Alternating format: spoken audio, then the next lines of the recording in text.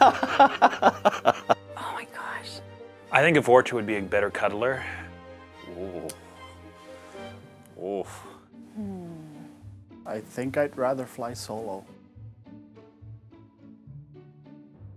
Ashley. Ooh, Ashley. And besides, she's got the Hello Kitty Mass Effect armor, so you gotta like that. What's the question?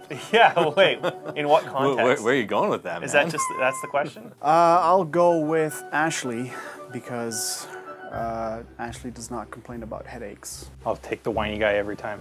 Yeah, no, Ashley killed Rex when I didn't want her to, so obviously Caden's rolling with me. She's dying on that planet. I would call it David Bowie. Aww. David Bowie. Ooh, you have to think it would have to be something after Bowie.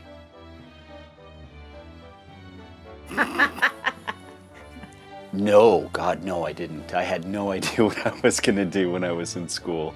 I hoped so. I really had a goal for it, so I'm pretty lucky to have been able to make it in, I guess. It was kind of a dream back then, and now it's reality, so that's cool.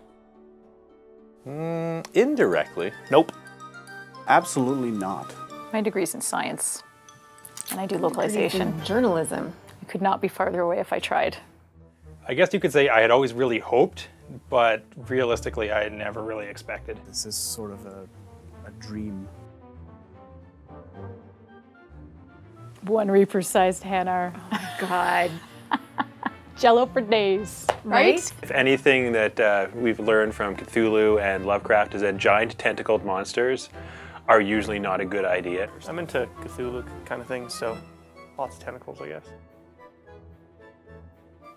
Isn't Pluto back? I thought they... No, there's another one.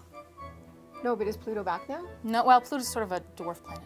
I know, but I thought they let it back in, the tribe. Not according to Neil deGrasse Tyson. Okay, well, he knows everything.